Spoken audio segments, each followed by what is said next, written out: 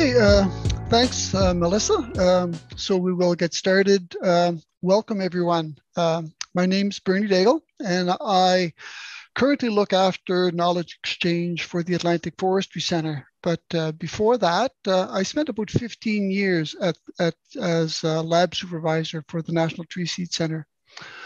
Bonjour tout le monde, je m'appelle Bernard Daigle et puis je m'occupe du transfert de connaissances pour le Centre de foresterie de l'Atlantique.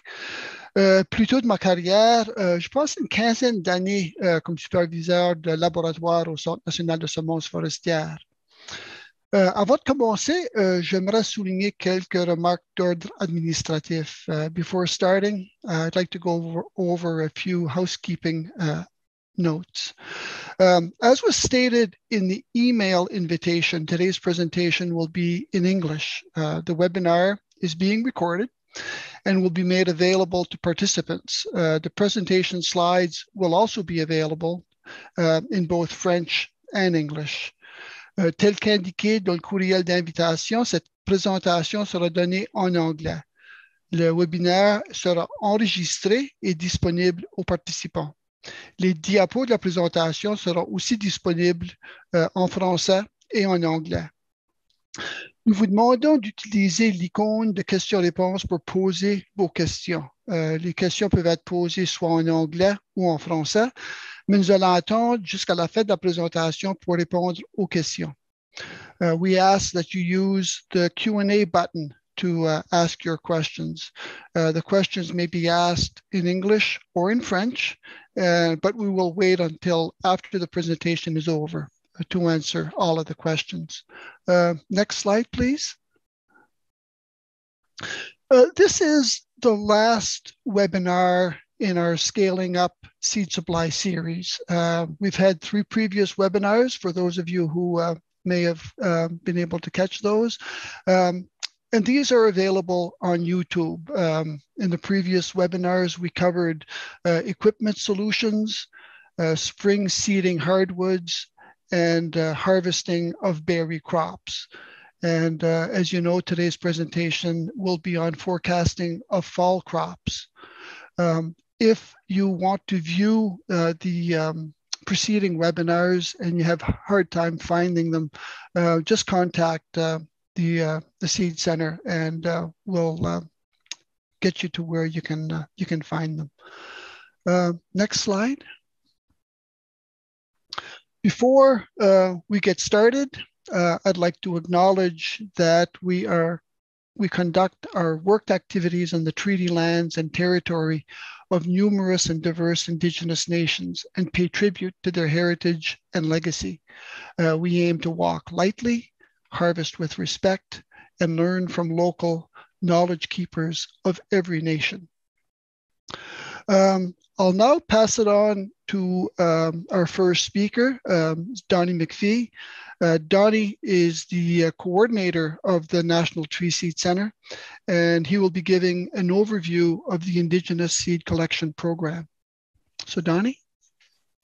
Hi, thanks, Bernie. Yeah, so first of all, I want to mention that I'm a substitute here. Mary Knockwood, who has been hired on as our program manager for our Indigenous Seed Collection Program, was scheduled to give these slides, but the power is out in her region right now. I know people are having a lot of issues between Roger and power outages, but so I'm filling in here. I'm also going to take the opportunity. Again, I gave most of the first 3 presentations, and this is an opportunity. Today, you're going to meet more of our staff. So I'm just giving these first 3 slides. Something I had mentioned in the earlier presentations was, I think the first presentation we talked about the rumors of seed being included in the 2 billion tree program. Well, that is actually going to happen. So seed collecting is going to be part of the program. So there will be funding available for seed collecting.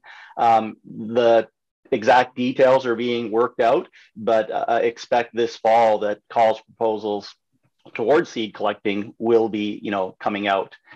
So that's why it's really important, I think, these seminars that we're giving, because if we're going to be collecting seed to support the 2 billion tree program, we want to make sure it's done right so it's usable in whichever region you currently reside in. The other exciting thing that happened just 3 weeks ago is that we actually got our funding for our Indigenous seed collection program through the ADM Innovation Fund. And what that means is that we now have funds for myself, along with other members of our staff, to actually get out on the road, coast to coast, meeting not only with Indigenous communities, but also with Parks Canada and other NGOs or organizations that are interested in seed collecting. And maybe they just need a little extra training or someone to bounce ideas off within the field. So if that interests you, I really strongly encourage you to send us a message, a note, email ASAP, letting us know.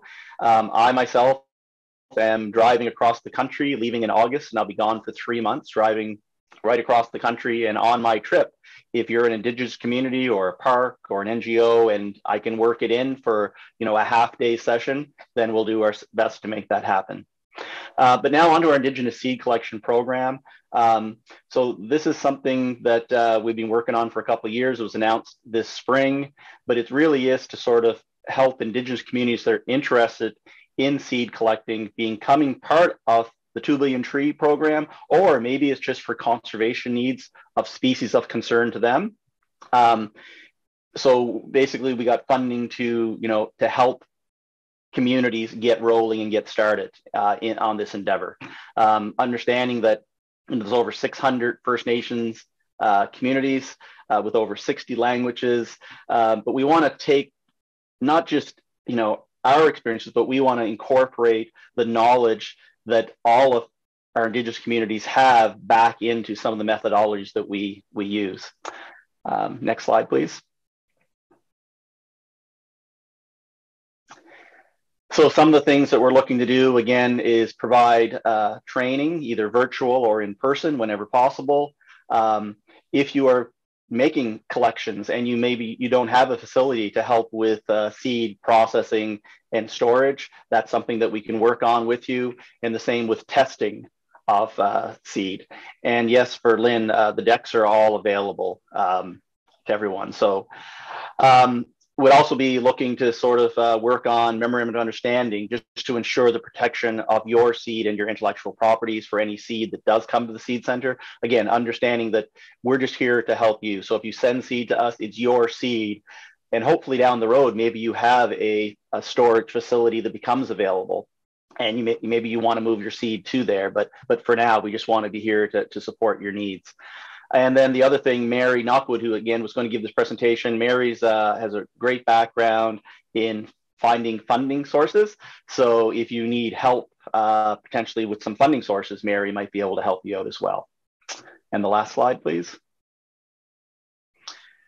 Yeah, and besides our road show and hitting the road to meet up with a lot of communities this fall, we're always open to having community members come to the National Tree Seed Center. I know we had a program with Kahnawake out of Quebec, and they sent 2 technicians to us who came and spent a week with us. And I know we're looking at doing that again. And there are lots of other communities across the country who are already talking to us about that, about sending technicians to the seed center, to spend a week or 2 and see how we do things, and then bring that knowledge and help incorporate some of the things maybe they know into what we do, but just sort of an information exchange. So yeah, I think that's all I'm going to say on that, and I'm going to hand it back to Bernie. Thank you. Great, thanks, Donnie. I'm going to start with a bit of an overview of the Seed Center, just to put the Seed Center in perspective.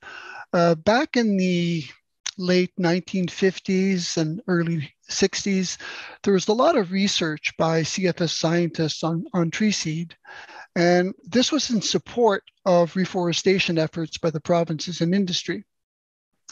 The researchers who were working on seed would make their own collections and their own processing of the seed, and the expertise that was available and the equipment that was available varied among the research groups. So this led to a system that was a little bit inefficient. So in 1967, the National Tree Seed Center was established in Petawawa, Ontario. And the original mandate of the Seed Center was to collect, to store, to process, and provide seed of known quality and origin for for research. In 1996, the Seed Center moved to Fredericton, New Brunswick, and this coincided with new commitments from the federal government with the signing of the Convention on Biological Diversity and the Species at Risk Act. So the Seed Center's mandate changed, or I should say it grew to include collections for genetic conservation. And a good example here is that in 2004, and that was only 2 years after the emerald ash borer was discovered in Canada, National Tree Seed Center staff started an ash seed collection program, and that program continues to this day. Now, with the announcement of the 2 Billion Trees program, we realized that we might be able to play a role and share some of the knowledge that we've gained over 55 years of working with tree seeds. The webinar series and the webinar today is actually funded by the 2 Billion Trees program. However, you don't have to be part of the program to partake in the seminars.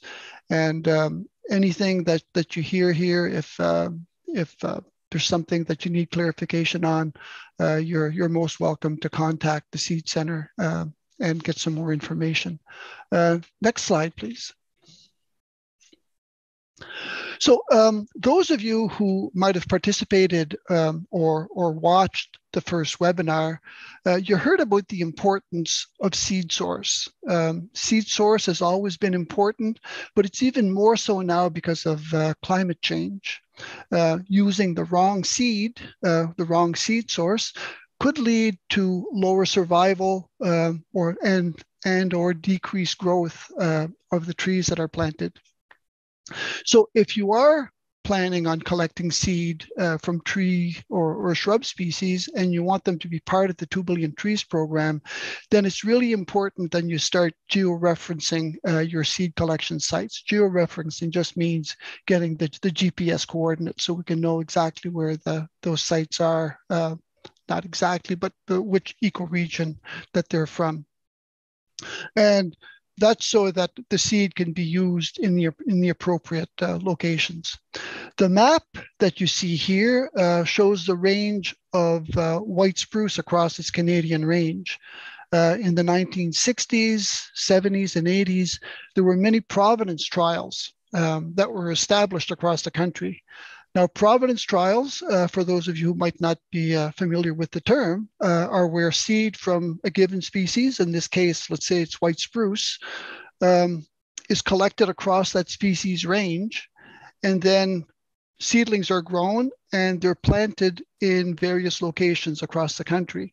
And this is to see how seed collected from different regions or areas, call them sources or provenances, would perform under different environmental conditions.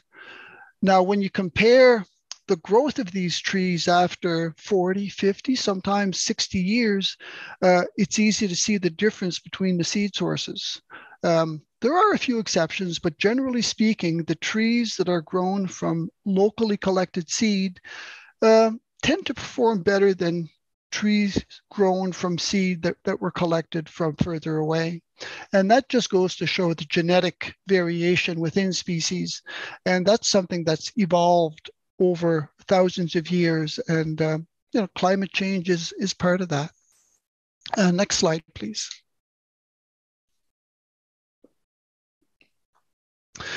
So what do we mean by fall crops? In Canada,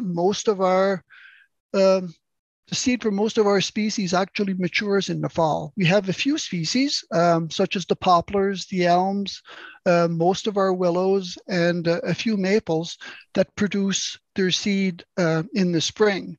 We talked about these during our second webinar. That leaves us with the conifers, all of the conifers, the spruces, the pines, hemlocks, firs, larches, most of the hardwoods, most of the maples, birches,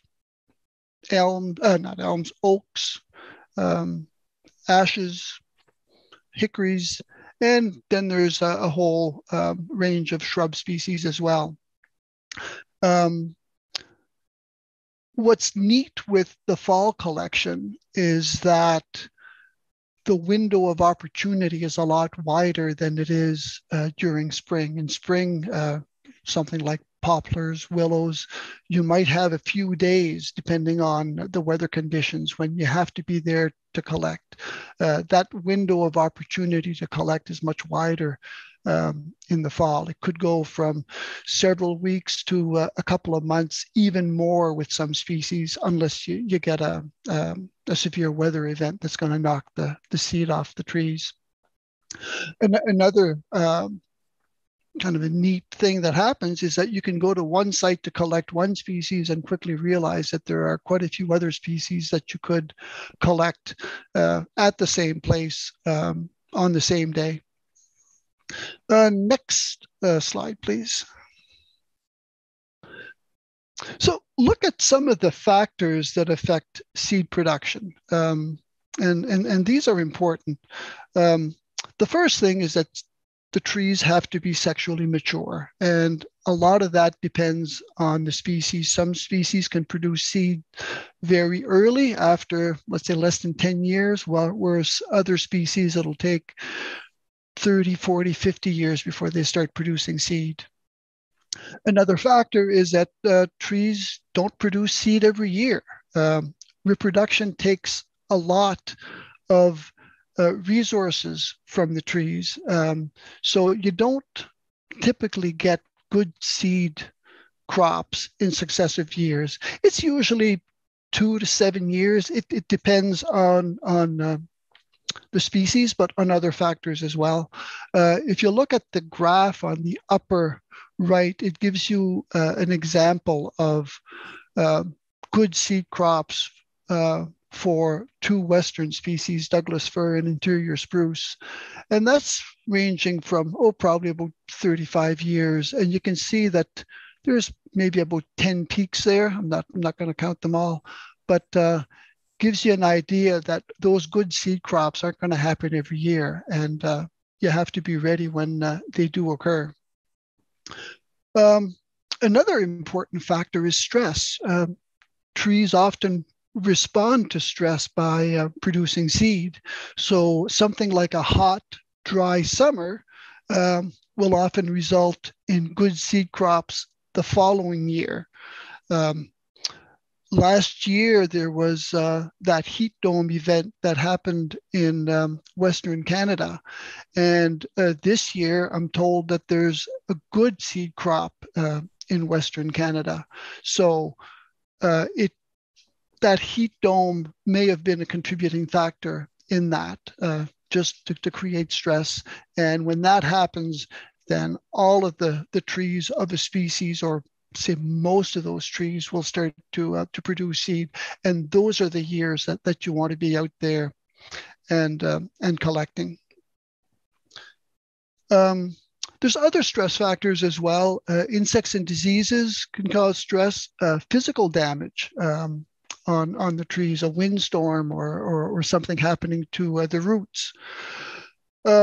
Also, trees in urban environments are often more stressed. Just it's a harsher environment than what trees in a natural setting, natural environment would have. I remember one year, this was in the spring, but it was, and I was looking for a poplar at the time, and there wasn't really anything that year, but I was driving down and I saw this one poplar tree that was absolutely loaded with catkins. So I stopped and I had a look and quickly realized that the preceding summer, the summer before, they'd widened the ditch and actually damaged the roots of that poplar tree. And that stress likely caused that tree to produce a lot of seed.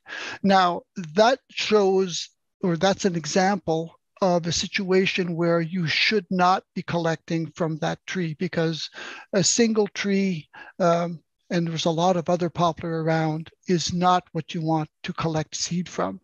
You need those good seed years where there's lots of pollen and a good chance for fertilization to occur to get good quality seed.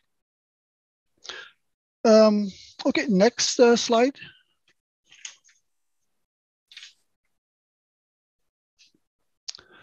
So what are some tips that we can use to help us predict what might be coming up, let's say the next year or next year or even this year? We can start, we don't have to start in the spring of that year. We can actually start looking and observing the previous fall. Look for something like male catkins. The image on the left there shows, I believe that is speckled alder. You can see the big male strobili or catkins. And if you look to the left on top there at about 10 o'clock, you can see a couple of the female catkins. They're much smaller, but once these catkins start shedding their pollen in the spring, that's where the fertilization will occur. So look for heavy male pollen cones or catkins or strobili on birches and alders and other species. Another indicator would be conelets on pine, that image in the middle. Most species, the reproductive cycle runs 1 year. With the pines, it's actually 2 years. So that first year, the pine will produce these conelets, and they'll just stay like that, and they'll resume their growth the following year. So it takes 2 years. I think it's actually about 26 months for that whole reproductive cycle in the pines. Now, even though you have conelets, doesn't necessarily guarantee that you're going to have a crop, because there's still a lot of factors that can influence a crop. Something else to look for are reproductive buds. Some species, it's really, really difficult, if not almost impossible, to distinguish the reproductive from the vegetative buds. But something like red maple here, you can easily see that there's going to be a crop or that there's going to be flowers the following spring just by looking at the buds. Next slide. Of course, in the spring, you start looking for the flowers, and flowers are a good indicator. You get sugar maple here, just loaded with flowers. If everything goes well, you would get a very good crop of maple seed. Pollen production on the right, get some pollen cones on jack pine. You usually get some pollen every year, but when you get a really, really heavy pollen crop, it's usually a good indicator that something could be happening. I think a species that everybody's familiar with, or a couple of species everybody's familiar with, would be like pin cherry and choke cherry. Each spring, we usually see loads of flowers on those species, but it's only every few years that those actually develop into a seed crop or a fruit crop, because either pollination, the weather's wrong, a whole bunch of factors can influence that. And the next slide. So getting on to summer, you just start seeing how things are developing. On the far left there's some black cherry, not ready to collect yet. You want all of those berries to be ripe before you even start thinking of doing a collection. Some white pine cones, those guys are getting pretty close. The one on the right, and this is where, even though things look good early on, it doesn't necessarily mean that the crop is going to develop and you're going to have something worth collecting. I've often seen in the spring seeing conelets I'll use pine as an example, and they start elongating, they're a nice green color, and all of a sudden they start changing color, they start shriveling up, and then the whole thing or most of them fall to the ground. This case here is due to a cone beetle. If you look at up on the upper half of the cone there, you can see an exit hole where the insect left. So all this to say that you need to be constantly looking for signs and monitoring and observing. But it's good to know what might be possible as you move forward. And I think that's it for me. I'll pass it on to Jacob, and Jacob is going to take us through the actual time of collection and talk about some specifics there. So all yours, Jacob. Okay. Thanks, Bernie. Hi, everyone. My name is Jacob Billings. I'm a tech with the National Tree Seed Center. And today we're going to be talking about equipment and collection techniques used for fall crop seed collecting. So let's get into it. So what are you going to need for collecting wild seed? You're going to need time, maps, and or data, and people or network. So, Bernie just went over scouting, and obviously scouting for viable populations is going to be very time and resource intensive. So use the network that you have, the network of local experts, staff, and friends to help to expand your geographical collection radius. So help you to get outside of where you'd normally collect. So also plan efficient methods of collection. So this includes making a trip plan and thinking about the logistics of multi-day seed storage, having a general route for navigation, and making maps as well that can overlay your seed source data so you can see where your gaps are in provenance. Again, this is something that you can use or share with your network. So obviously, even just going out and collecting isn't something that you do in a day. It takes multiple days or even weeks. So seed ripeness is equal to environmental factors times genetics. So an example of this is, you could have two trees that are very close together to each other, 50 meters down the road, they're in the same environmental stimulus. Because of genetic variation, one of those trees will have ripe seed that's ready to be picked, but the other one will have seed that isn't quite ready. It's going to be a week to 2 weeks before it's ready to be picked. So in that instance, what you want to do is flag that tree, get the geographical coordinates, and keep coming back. Do your cut test, assess for viability, and then collect when it's ready. Because if you do collect too early, it can negatively impact germination viability. And that's kind of the name of the game. And that's what we're talking about here today. And that's why we're doing this. So don't collect too early. Next slide, please.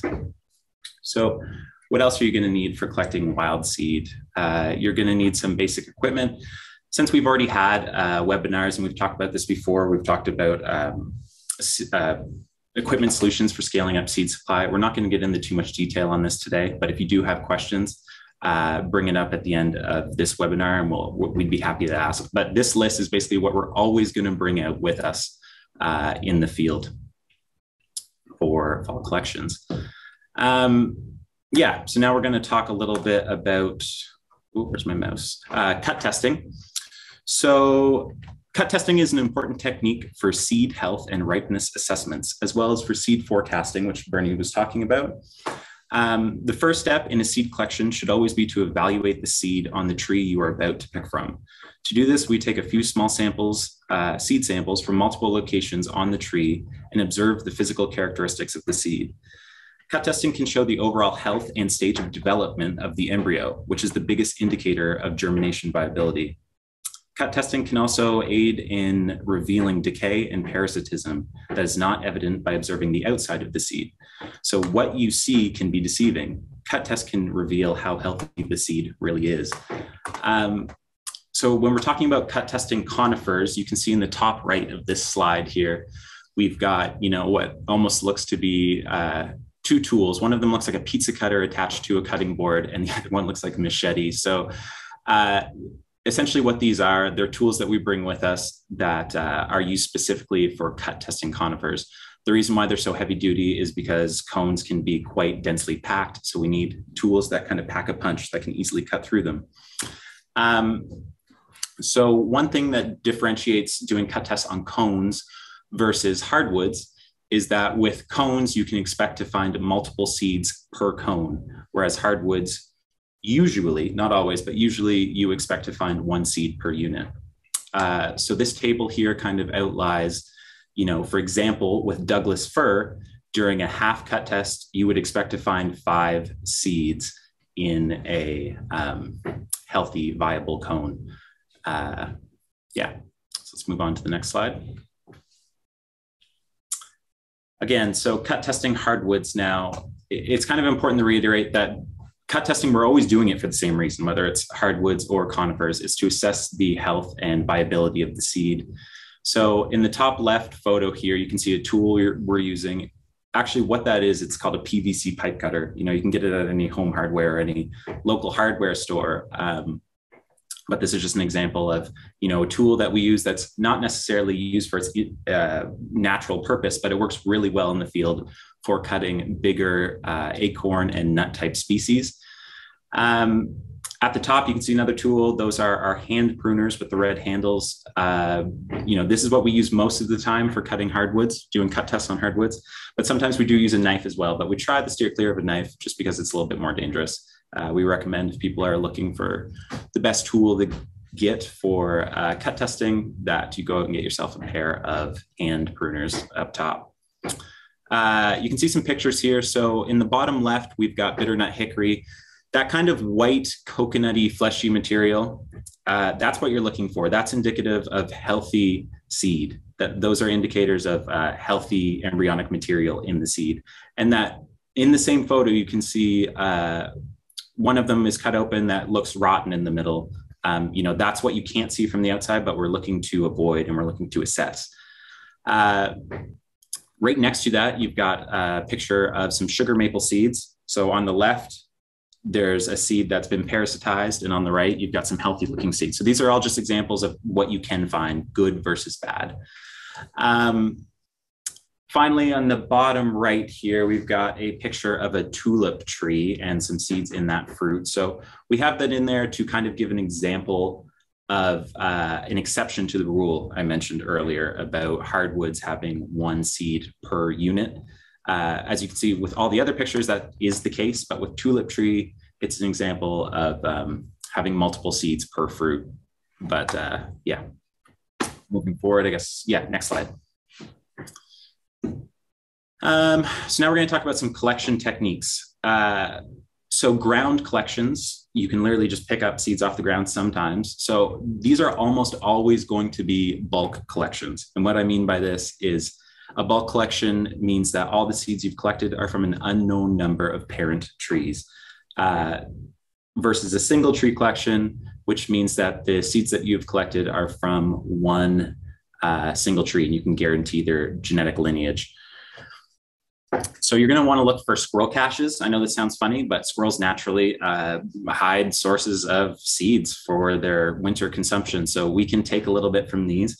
The important thing to remember is whenever you're picking up seeds and collecting them from the ground, you want to do cut tests. Really, no matter what the collection technique is, you're going to want to do cut tests, but it's more overly relevant for picking them up off the ground because it's more prone to parasitism.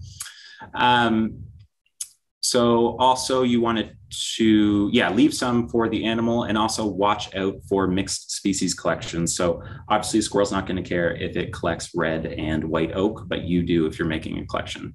So learn to differentiate between the two and be aware that that could be the case. Also in the bottom right photo here, we've got a picture of rollers. These are just specialized equipment for collecting nut and acorn species from the ground. They work really well, but again, we're going to share we already have shared, but we will again, a document that outlines all this equipment and where you can buy it and how it's used. But other ways you can collect seeds off the ground are by raking and picking them up with your hands, just hand picking and putting down a tarp. Next slide, please. So hand stripping. this is good for trees that you can actually reach from the ground, obviously, and it's nice because it has low impact on the tree. You don't need to cut. So if you can't reach the branches from the ground, but you almost can, you can use a pole hook or a hook stick, which is pictured here on the left. So basically it's really cheap to build and easy to get a hold of. Essentially you can use it to grab a branch that's just out of reach, pull it down in front of you. And on the other end, there's a carabiner, which you can use to attach to your person. I usually put it on my belt loop, and then all of a sudden I'm picking hands-free again. And again, low impact because I'm not cutting, and you're usually picking directly into a designated collection bucket, like in the bottom right photo here. Let's move on. So pole pruning, this is definitely the most common collection technique we use at the NTSC. The number one thing is safety gear. So when you're pole pruning branches, it's usually directly above you. So there's a high likelihood that these branches could fall on you or very close to you. So make sure to get some head and eye protection. We usually recommend people get or look for climbing helmets because they have both of those built in the one. They have eye protection. So most people aren't great at orientating pole pruners after they've been stacked 4 or 5 high. It just becomes very difficult. So you're going to want to look for alternative collection methods if that becomes the case, if it's a little bit too high. You're always going to want to cut at the base of the branch. This is so the tree can heal more effectively, which is better for the tree and better for you, so you can come back in later years to collect seed again. And again, when doing this technique, you're always going to want to put down a tarp at the base of where you're collecting, because when you're collecting, hopefully you're collecting at the right time, seeds are ripe. And when seeds are ripe, they will very easily come off their stalks and stems. So just cutting it and having it fall to the ground will knock off a lot of the seed, actually just from the wind when it's in the air. So laying down a tarp can help minimize that loss when collecting seed. Let's move to the next slide, please. Okay, so ladders, lifts, and bucket trucks. So this is obviously 2 techniques that are taking you up off the ground. They're highly effective, especially for conifer species that are hard to climb or get up into because they're so thick. Obviously, you can circle your way around the tree. You can almost strip it. Again, it's low impact because it's usually hand picking with no cutting. The only thing is, obviously, it's potentially dangerous. So adhere to your organization's safety regulations when doing this, and read up on the actual safety regulations and instructions on the equipment that you're using. You don't want to fall. So yeah, next slide. So felling trees as a method of collection. This isn't something that typically we recommend people go out and do. It kind of goes against what we're trying to do here with these webinars and at the NTSC, but the NTSC only collects from felled trees that are already being cut down for other reasons. So we view it as an opportunistic collection. As an example of this, a colleague and I went out to Stewiacke, Nova Scotia to collect hemlock cones from a hemlock stand that had already been decidedly, like it was going to be cut down to mitigate the spread of hemlock woolly adelgid. So we went ahead of the time it was going to be cut down, and we went with an arborist, or 2 arborists actually.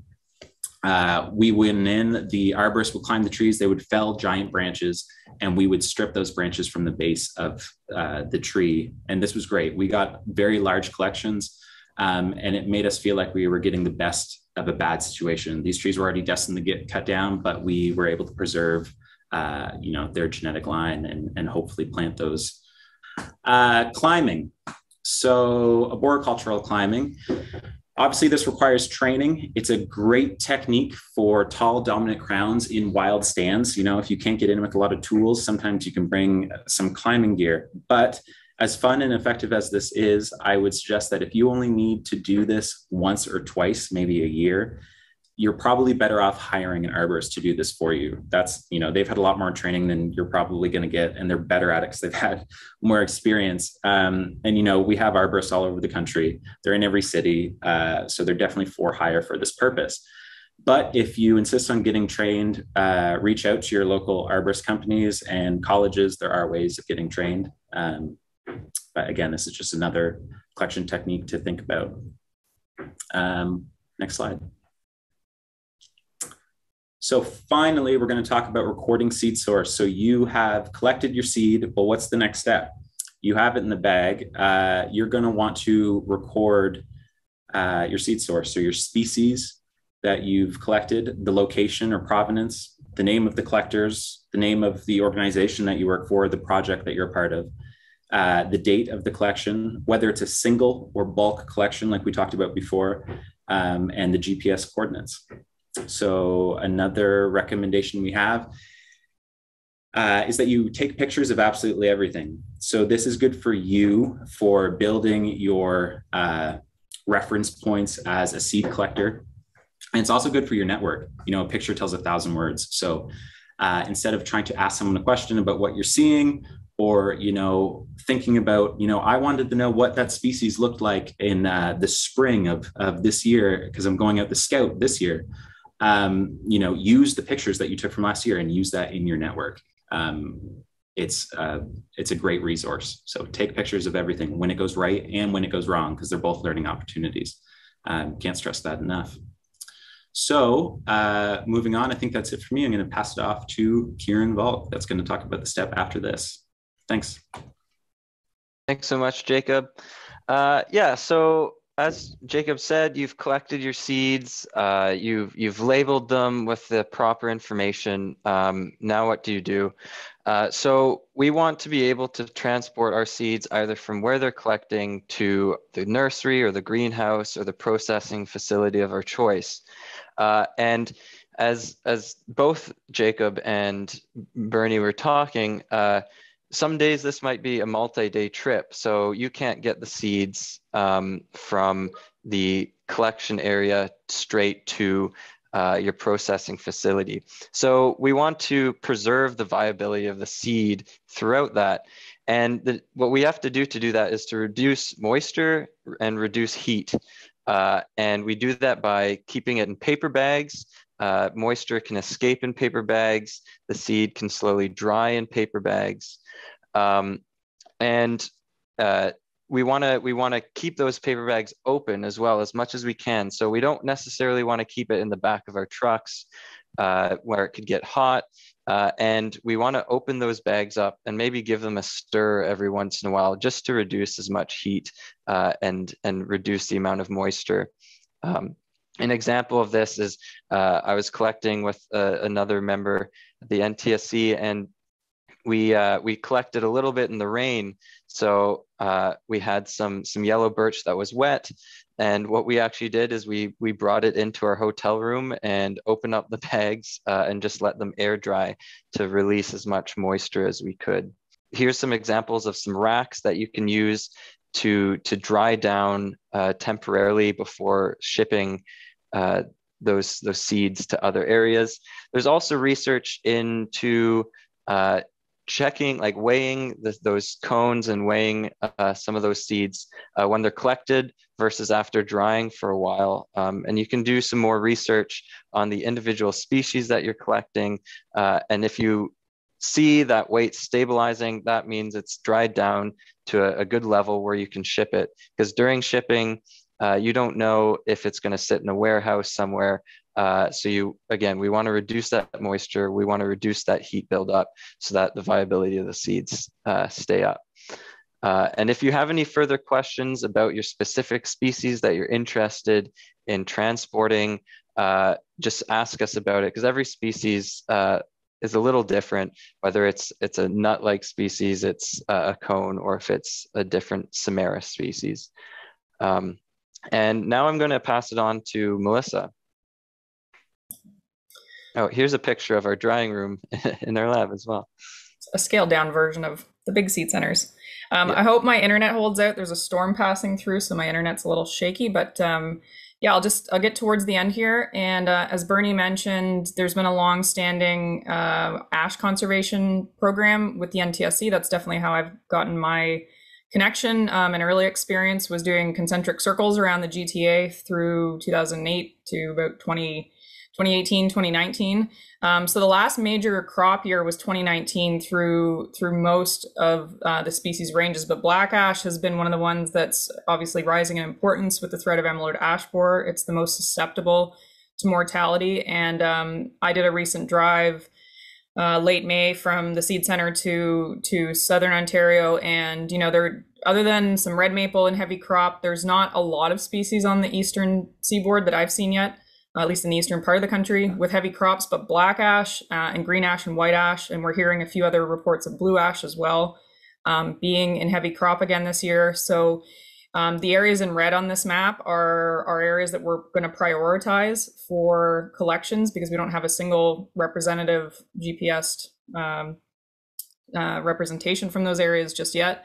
And any of the areas in, sort of yellowish orange, we have a few, but not quite enough to meet our target. So if you're in these areas, please let us know. And especially for the Indigenous collection program, it would be great if your community is interested in it. So those are ones where we keep things separate by single tree, and we will, all the resources shared today would be what we would request donations be identified by. So next slide. And a little bit of new information for those that are involved in the 2 Billion Tree Program. Obviously, there's 3 distinct streams in it that are being funded. Underneath the mass planting stream, this is the top species that have been planted as of May 5th. So there's a lots more species that have been planted, but these have been sort of the top in demand for the first year. And I'll say in demand, but it's what was available to be planted over the last year of the program. So it shouldn't be surprising to anybody that's involved in reforestation that these have had the most stable seed supply over many years. Donnie may wish to speak to this a little bit, but it's interesting that there is one hardwood on there, number 11, Trembling Aspen. And I was recently out at a BC Seed Orchard Association meeting. So this is just one of the managers with the BC government, just beside a grafted, improved selected white spruce that's in heavy crop in the Okanagan Valley. So Okanagan Valley is not traditionally a place where the species would grow naturally, but they manage these orchards, and they're irrigated to produce the best and most amount of seed possible for the seed planting zones they're regulated for. So last slide there for our presentation, then we'll open it up.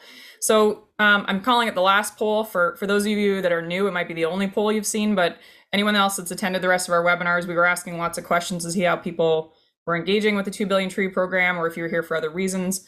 As Bernie said, this is the last of our planned dates for the webinars. We're going to work on our field season and work with all the existing programs we have, but we will get back into scheduling some more seminars or even just virtual meetings where people can chit chat. So I'm going to launch a poll here. And if you want to tell me what you're interested in hearing about more, or what we should plan towards, and if there's other topics that interest you that you think that we could provide some expertise on, please type them in the chat. We will also probably follow up with everyone that's attended all of our webinars with a similar sort of ask, saying, what do you want to hear the most about as it launched? While you're setting that up, Donnie, did you want to speak a bit to the list? Good. Well, Melissa and Kieran are figuring that out. I guess with the list of planted trees, as Melissa said, it's no surprise, because those are the species that our provinces and our forest industries are very well versed in. So there would be a supply of those trees in the initial years of the program. Part of our involvement and our want to do this seminar series and our support is some of those other species, maybe not the common ones that are currently being planted by our industries and provinces, but based on climate change scenarios, might be appropriate for certain regions in the country. So I would expect that over the course of the program that we would see a shift in some of the species, depending on appropriate land and ecosystems and where we're looking to plant. But I would expect to see some more hardwoods sort of creeping into those top 10. Okay, and Kieran got the poll running. Lots of responses coming in. This is great. This poll is very helpful for us. So if everyone could please answer it, this is what we'll base our future webinars on. Mm-hmm. And for anyone that's involved, especially in the germination testing part, there's already been some indication from some of the select few facilities that still conduct a lot of seed testing for industry on that. So that might be a good combination of folks. And pollen storage and collection, that's very interesting. Yes, we do know some folks that are experts on that, Griffin. And yeah, if you guys have had any questions sort of build up in your head, please type them into the Q&A now. We'll start delegating that in the next few. We'll give 10 more seconds for those 8 people who haven't responded. And I'm sharing those results now.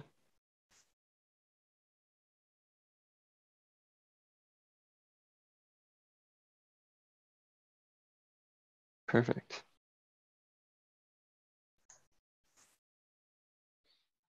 All right.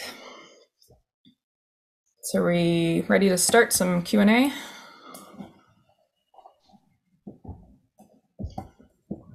I'll perhaps give one to Donnie and Mary, and I will say that Mary has been able to join us from her power outage.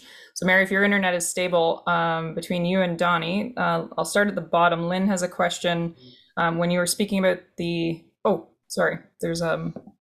yes, I meant to thank our whole team that's shown on our slide right now, our whole team at the Seed Center. So Bernie is on sort of loan for us and always our knowledge exchange specialist at AFC, and then our full team of folks at the lab and working with extension and outreach. And as Lucy Lavoie, our manager, isn't in our photo there, but she's on the line with us today. And yeah, as Donnie and Mary pointed out, if you want to come for a physical visit, please let us know. Our address is there. So yeah, there was a couple of comments during the chat that we will be sharing the slides and the resources with follow-up. We usually just give it about 7 to 10 days just to let us find out anything else that people ask that we might need to research. So there's some extra resources at the end on the final slide there, Kieran. So there's a lot of English only resources, but there's also some French ones for anybody that has French as your first language. And Mary can also speak to more resources in time that are coming along with Indigenous languages included. But I'll get to the first question. So again, Lynn said that when speaking about ash seed collection, you were talking about volunteers. Are there programs to pay First Nations to collect ash seeds or seeds in the ecozones you're focusing on? Thank you. Yeah, so I don't mind taking a stab at that. So Lynn, one of the things that actually led to our Indigenous seed collection program was ash. So black ash only comes into seed every 7 to 9 years. And we were getting a lot of requests from Indigenous communities across the nation, always want to become part of our ash seed collection program because they were concerned about it. And we would, put money and resources into training people on ash seed collecting specifically, but then it wouldn't be in seed, and it wouldn't be in seed, and it wouldn't be in seed the next year, and the people we trained would move on. So it was this never-ending cycle of always, looking for funding to help support seed collection, but then it not being in seed. So that sort of planted, the seed for our Indigenous seed collection program, because if we're doing all this training for ash or for species at risk, well, what about all these other species that if there was another problem, an invasive pest, a pathogen or something, or maybe due to climate change, that particular genetic composition of that ecosystem was in jeopardy, that maybe we should start collecting a wider range. So we're really putting the question out to communities, and it's going to change from region to region. What other species are of interest to you? We can do the training, and then, hopefully starting to create small to medium-sized enterprises with communities in seed collecting. So if you're, maybe you're interested in being part of the ash program, but this year there's a great pine, or there's, a cherry crop or something like that. So if we can start making collections of those species and getting them in, and under the 2 billion tree program, we're hoping there's going to be a call for all this seed, which would create economic opportunities for those regions. So to dance around your question, no, we do not have specific money set aside for funding for community members to go out and collect ash. But if we can work with you and involve it as part of an overall seed collecting strategy, then there might be opportunities to make to make some money doing such. Hopefully that helps. Perfect. Thanks, Donnie. Nathan asks, I wonder what solutions you have for seed protection, covers or some kind to prevent predation before you can collect? Yeah, so I can start with that, but Bernie or Melissa might want to jump in. And I take it, there are certain species, I know out west with whitebark and limber pine, there's bird predation, which is very hard on your collections. And I know, like, working with Parks Canada, they use actually cages where they actually have to go up and cage the cones in the summer so that the nuthatch doesn't predate the seed. We have the same issue here in the east with bur oak, which is a rare species where, Bernie had mentioned that there's usually a bigger window of opportunity for collection, but something like bur oak, which is a very palatable, it's, the seed is actually used by Indigenous communities for making a flour. It's very edible. And it's the day those seed are ripe, you can tell they're ripe because the blue jays and the squirrels are just attacking the trees. So, we have, again, beech is another species. We have bagged branches and stuff, but it's very expensive when you get into bagging branches and bagging trees. And for those species, we find that, if they are of importance and high priority, then we really just have to monitor, and be ready to go. And I'm not sure if Melissa and Bernie have anything they want to add on that. I just add, if you've got a population, they're not all going to come online on the same day. So even though you've missed one tree, there's likely going to be some other trees. The other thing there is that I agree with you with the bagging, in that unless it's a really valuable crop and you need a limited number of seed, it's almost too expensive a proposition to really hit on a large scale. Melissa? Yeah, I know there's been some chat about edible crops in the intersection with, sort of native seed collection and whatnot. So I know from, I did some schooling down in Niagara, and Niagara is a big fruit production region, and there was a lot of emphasis on starting to transition over to more hazelnut production for Frere Rocher, and those guys definitely have need a lot of tricks to make sure that they don't attract a massive squirrel population. So I know there was a lot of different techniques for caging and sort of netting that animals can't completely rip through to protect those hazelnuts. But when you're in a very settled landscape, some of those people benefited just from having very minimal habitat around them. So sometimes orchards do this as well, where they put things in places that the predators are just less present. So I think that should answer that question fairly well. Hopefully. Perfect. Yeah. Tanis asks, in BC, there are policies around not planting trees that have not been improved through breeding on public lands. Do these policies exist in other parts of the country? And how do wild collections dovetail with these types of tree improvement programs? It's a good question. Yeah, so Melissa, I see that it says that you would like to answer that question. I mean, or is that just... I think that's us in general. Us in general? Great. Yeah, so on Crown lands in British Columbia, there are rules and regulations, and they're put there in place. I know we talk about improved seed, and it's a seed that's being selected. They know that it's, going to grow faster, stronger, more resistant to the pests that are in that region. But, the 2 billion tree program, again, is aimed at planting trees and shrubs that are not currently under provincial guidelines and regulations.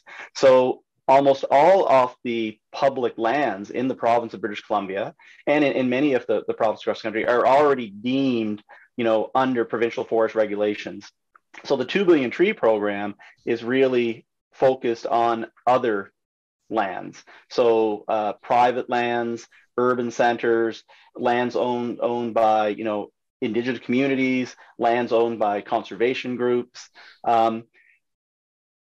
Yeah, so I guess the answer to the question is that it is a work in progress, and the provinces are still working out details with the 2 billion tree program about how they're going to incorporate. But there definitely is, I think, opportunities for synergies within the provincial guidelines and regulations and in the overall scope of the 2 billion tree program.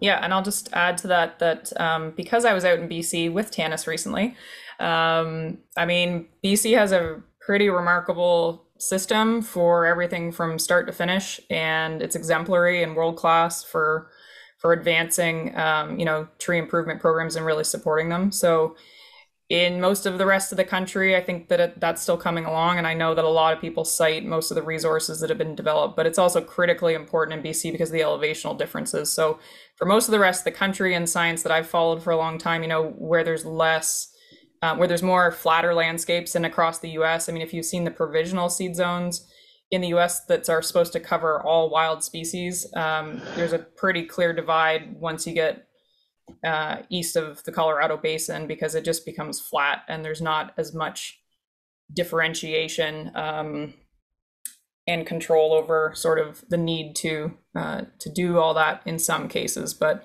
it's definitely, I learned a lot when I was in BC going to some of those conferences, and I would definitely recommend anyone that is interested in that. There'll be some material coming out through the Tree Seed Working Group, is another great group that I help out with. And have learned a lot from. So if anyone wants that, there's some resources that were shared and will be in the FAQ link, but that's another group that you can kind of learn from what's happening in every province, especially from the reforestation policy side of things. Perfect.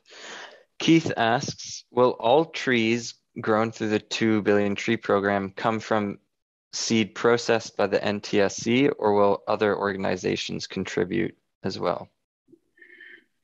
Yeah, so that's a great question, and the answer is no. Absolutely not. You know, we estimate that we'll probably, to grow 2 billion trees, you're looking at about 11 billion seed, and we just don't have that capacity. So what we're offering is, you know, using our 50 years of experience working with you know, a wide range of species, is knowledge mobilization. But then we're also offering, you know, to certain segments, including Indigenous communities, and we're also working a bit with Parks Canada, that we will be able to do some of the, you know, to help with some seed collecting, to help with some seed processing, testing, and short-term storage, because we understand that it's going to take time. It might take 2 to 3 years for some communities or certain regions of the country to rebuild and reestablish the infrastructure they need, you know, to support the nurseries in the region with the seed collecting from these species that are not necessarily, or haven't necessarily been used in the high demand that they currently are by this program. So that's sort of our role, is just sort of to help when we can. We have used DIP. Again, our collections were collected for the purpose to support research and educational programs in the country and the world. But in some cases, we have been working with a wide range of nurseries across the country who maybe they don't have experience working with certain species. And if we have extra seed for certain species, we'll send them to that nursery so they, you know, they can work with it and see, okay, what do we have to do that seed so that our equipment needs can, you know, support the seeding off that seed in our nursery. Or maybe it's things like certain species that need certain stratification, you know, breaking dormancy. So a nursery might want just some seed to experiment with and do some testing. So that's sort of our role. Yeah. Lynn asks, how do we assess our geographical area? How do we know it's healthy? Maybe this is more assessing healthy stands to collect from in forecasting. I'll take a stab at that first. So a lot of the guiding documents about how we set targets, like when I shared that black ash, for example, you know, we said we want about 150,000 viable seeds. divided between 15 to 20 trees for each ecoregion. We kind of have a policy that until we know more about the genetic diversity of a species, we use that as a coarse measure of capturing as much. It helps to make sure that we have at least 20 distinct copies of rare genetic traits that we might be able to find with future technology. I mean, it's really hard to predict sometimes how much seed we're going to need to hold a collection for 20 years because seeds do decline in storage, even with the best science we have. So there's been a lot of great work done, especially at the Morton Arboretum. I'll share a link in the chat or with our follow-up FAQs from a group called Confergen that was all the provincial geneticists getting together to try and cover some of these less common understudied species. But our general rule has sort of been, spacing trees out, making sure that we go to a stand that is what viable would mean was that, no more than or no less than 15 to 20 trees that are intermixing genetics with each other. But even in BC, I know that the conservation assessments, they're looking what they call healthy because of the size of the landscapes they often have, 5,000 trees in a stand is what they consider, a really good, healthy wild population. So depending on where you are and depending on how much forest cover you have, sometimes those targets get to be really hit and miss. In Southern Ontario, where I've lived most of my life, there's a lot of areas that have less than 10% forest cover. So sometimes you're dealing with forest stands that are extremely reduced, and the best you can find is a stand with 10 trees. For certain species, they can tolerate some of that genetic bottlenecking, but it's not that healthy long term. So I think that leads really well. There's two Lynn's asking questions. So I think that leads really well into the next question. But Bernie or Donnie, do you have anything additional to add to that from your experience with research? No, I think you've answered that. And yeah, no, nothing on my end. Okay, another Lynn, a different one, is asking, I'm wondering how or if you are incorporating climate change into seed collection scenarios. For example, are you using modeling to determine how seed collection sites may change in the future?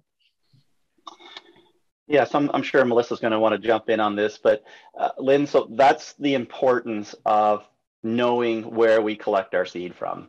So, our forest industry, reclamation company industries, they only plant seed knowing where it came from. Our horticultural side and our private nurseries, that, if you went to a private nursery, any box store and you wanted to pick up a tree, you have no way of knowing where that seed came from that grew into that tree. So you have no idea if it's genetically appropriate for your particular region. Well, as part of the 2 Billion Tree program, they understand that and they want to follow suit on what our forest industry, has put so much research into and know. So we want to know where all of our seed sources come from. And once we know where the seed sources come from, then we can sort of look and see, okay, the seed was collected from such and such an eco district. Therefore, based on provincial regulations, based on climate change scenarios, that seed should be good for this range of other ecosystems, more than likely to the north. But that's sort of how we go about this. So we definitely are considering climate change, but the first part of that is knowing where your seed came from in the first place. Yeah, Melissa? I was just going to lean on a lot of great work that I've been following for years from our Great Lakes Sault Ste. Marie group. So Dan McKenney and John Pedlar are two scientists that worked on developing the Seedware tool. So some people might know about trying to match the future. You're trying to match this moving target, where if you know the general coordinates of where you got something from, you can look ahead into 30, 60, 90 years in the future. But most anyone who's operationalized seed transfer policies right now, they aren't looking too far in the future because there's always a risk of hard frosts and early adaptation survival. So Seedware is a tool that I've used for a long time. There's similar ones in the States, and there's ones being developed with all sorts of different inputs that you can do. So if you want to try to match the future annual temperature or the growing season length, or if winter frost is a problem, that's definitely a topic that could be in its entire own webinar or a whole university series, because the science is quite complex and it takes some time to learn how to run the tools effectively. But if that's something that interests folks, that's definitely something where there's either existing webinars, I'll try to find a few just to get you started on how to use Seedware. And there's other folks on this line that have probably know of similar things or have incorporated assisted migration and climate change into their scenarios. But basically, I think the biggest thing that we're hearing and have heard for about 10 to 15, 20 years is that we really need to emphasize in Canada having a wider portfolio of sources to pull from, so that planting projects can select from, not just one single source. And if their local source is no longer suitable for the scenario that's coming, that they've got options to consider. So, a portfolio is like your investment strategy. You're not going to have all your eggs in one basket. So, and I know that, Mary, do you want to bring up Sherilyn's question there? So Sherilyn is wondering and interested in knowing how we came to the conclusion that black ash comes into seed every 7 to 9 years. Yeah, so it's the conclusion is based on the science, and so you're always going to have exceptions. And Bernie alluded to that earlier, how you might have a single tree in a population. And a really good example actually is in Nova Scotia. There's a black ash population near Oxford, and there's one tree there that seems to produce seed almost every year, which is really abnormal. But over 50 years of seed collecting by the National Tree Seed Center, but then looking at other seed centers' data across the country, and it's sort of bumper crops have been recorded for the last 50, 60 years. And for black ash, that's just the periodicity of it. It's 7 to 9 years. Again, when you think of black ash, where it grows, it's usually fairly swampy, not really nutrient rich. It takes a lot of energy and resources for our ash to put out a good crop of seed. White ash grows in a little bit richer sites, and it's actually every 5 to 6 years, 4 to 6 years. Green ash produces seed almost every year. So again, every species sort of has that, cyclic seed production. And again, you will find abnormals. You will find the odd tree based on stress, or maybe it's just a genetic anomaly that puts out seed. But for population-based seed collecting, that's what the data shows. So Sherilyn says, yes, literature cites this, but knowledge keepers indicate otherwise. And that is why the Indigenous Seed Collection Program, that's part of our program, is to, find out what our traditional knowledge keepers know and to add that into our data and how we do things. Yeah, I would tend to agree with that. I think that they see it a little bit more often than what the literature shows. And that's just from observation over doing it for 15, 20 years. And I know that we collected on more than 2 occasions during that period. Mm-hmm.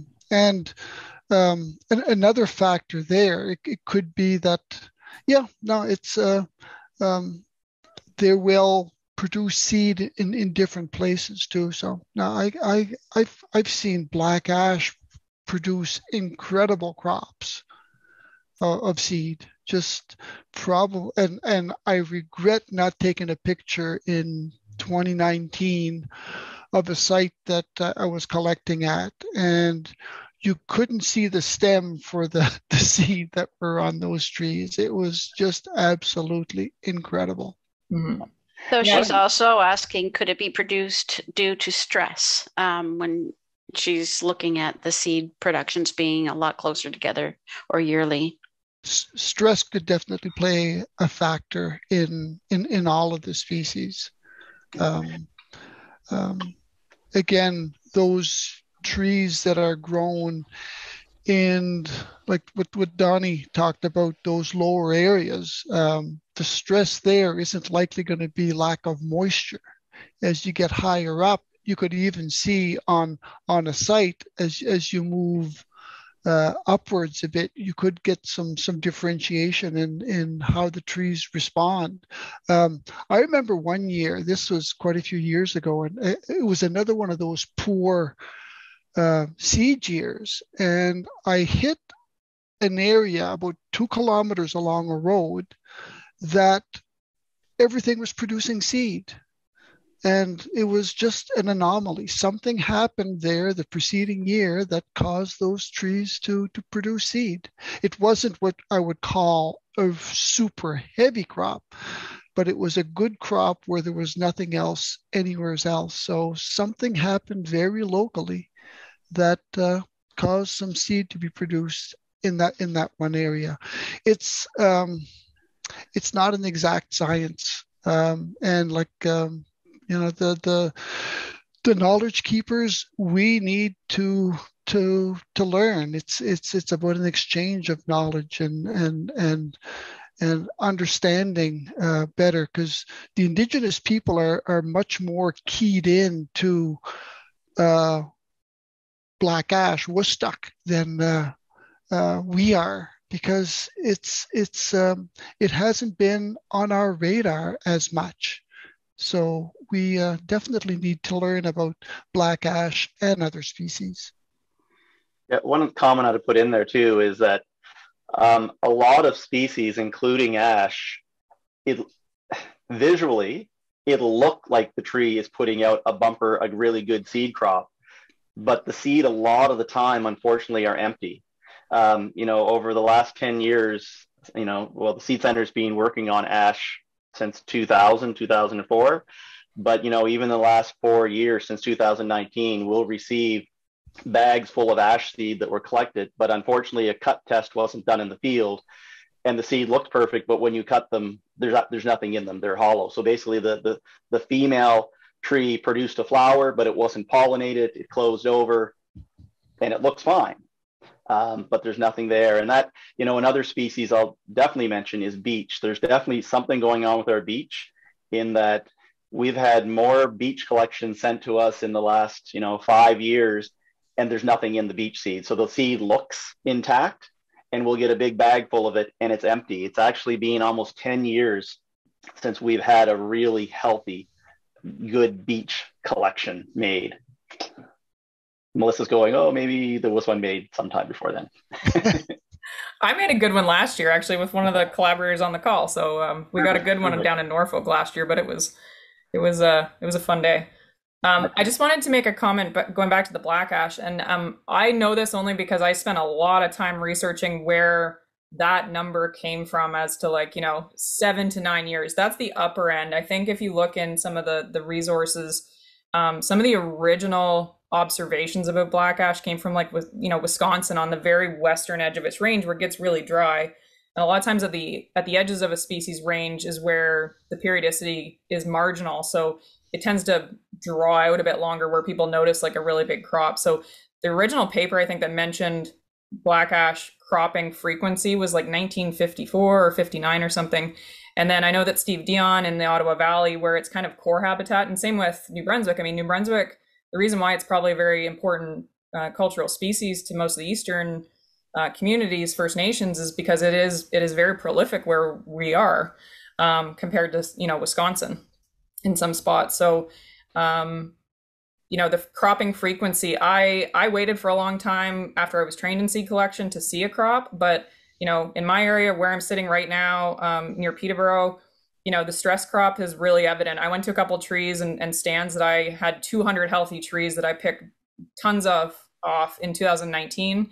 It was probably starting to be a stress crop, because EAB kind of started really expanding from the city of Peterborough around 2018, 2019. And I went back to those same stands. There's some seed on the smaller trees, but they're all peppered with exit holes. So the crop is because of EAB, and it's probably the last chance we'll see seed on those stands for quite a while. So, it is on the ecological time span.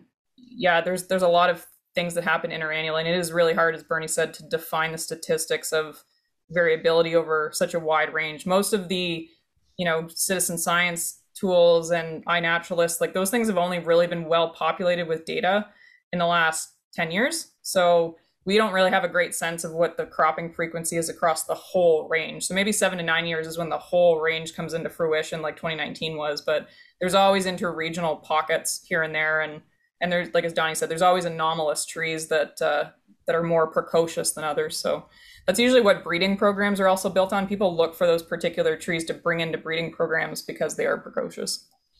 So yeah, I'll say. Thank you very much. That was a very good question discussion. I'm seeing some questions pop up in the chat. That's great. We'll get through them. If you did that, if you could put it in the Q&A tab, it helps us keep track of it and make sure that we answer your question. So this one is from Gaetan, and they say, I have a woodlot that would be open to, that I would be open to allow access for people interested in collecting seed. How can I make that happen? I think let us know is the best way. We'd love to collect your seed. Yeah, one of the things I'll say to any of the people on the call, and we say it all the time, is that, you know, the one thing we're missing, it's eyes and ears on the ground. And the more people that are thinking about seed collecting and are aware of, you know, what dictates a healthy population and when maybe seed should be collected, and then let us know, because we can't be everywhere. So again, for someone to tell us they have a woodlot someplace and it's open for seed collection, that's great. But knowing that there's actually seed to collect and from what species, that moves it more towards the reality that something would happen, including that, you know, if, you know, as the 2 billion tree program goes on, if you're in an eco district where seed is being asked for by the nurseries and stuff, then that's, you know, something you know, I'm not sure it falls under our mandate, but we could definitely do our best to sort of help guide and connect people who are seed collectors to landowners who don't mind having seed collected from their properties going forward. So.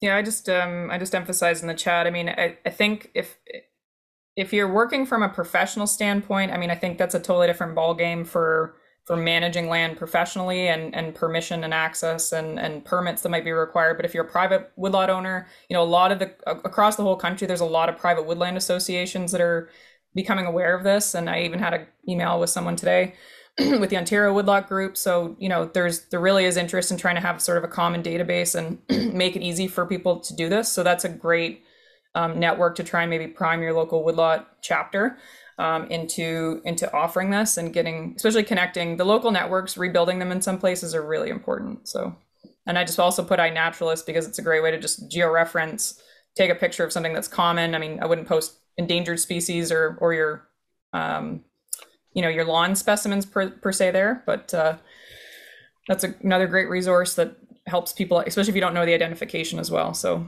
can help you with keying out certain species that are troublesome. Perfect. Here's a question from Lynn. I'm wondering, do basswood produce seed every year, or is there a yearly frequency for them as well? As my bees rely on them, and I've noticed that our basswood trees do not seem to be fruiting this year. Again, the literature would say for basswood every 2 years.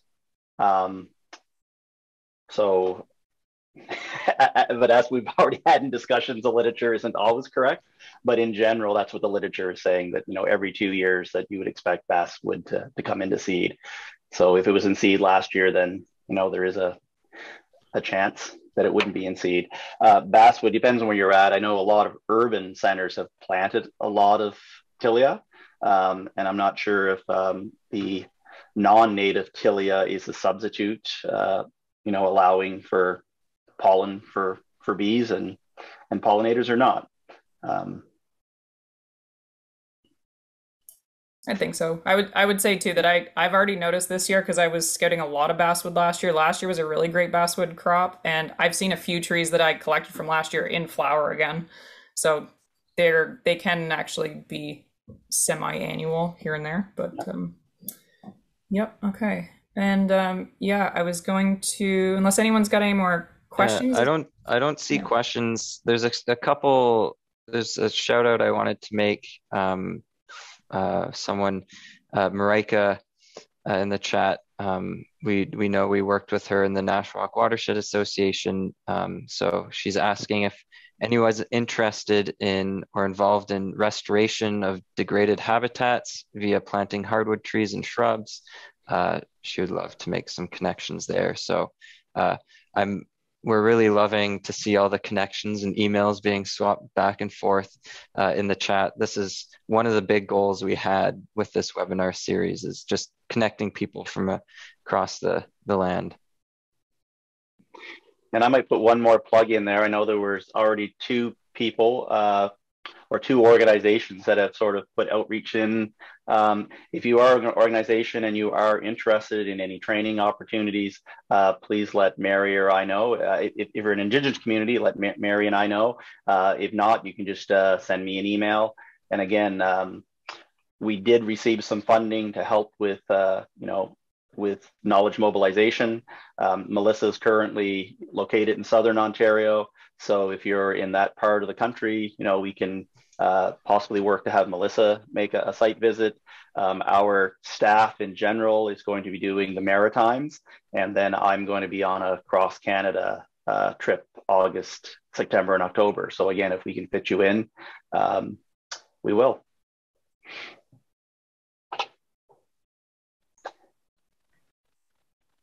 And I think that's a wrap. We were gonna let Mary have a chance to chat. Excellent. Excellent. I really want to apologize for not being here and making Donnie give my presentation. But my internet went down, and they were saying that it wasn't going to come back on until 6 o'clock at night, but it came back on at a little after 2. And so I was a little late getting on.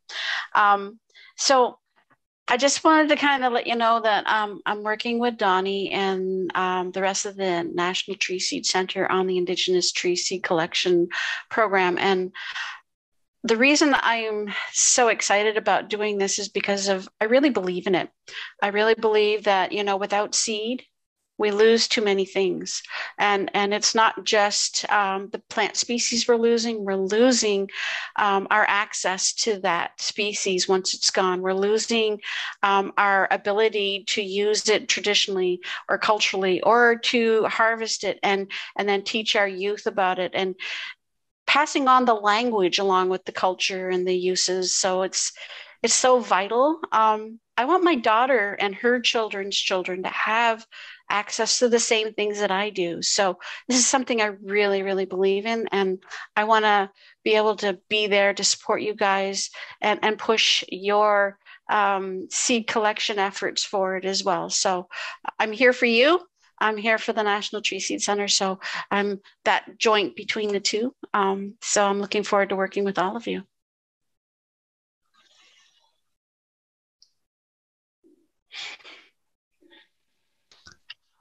It doesn't look like we have any more questions coming through. Donnie, if you wanted to have the final word. Final word is have a great summer, and this is the time to start getting out and forecasting. Take a look and see what's happening out there and start planning. Again, if you didn't see our first 3 seminars, again, they're all on YouTube. And that information is being provided, and we thank you for participating.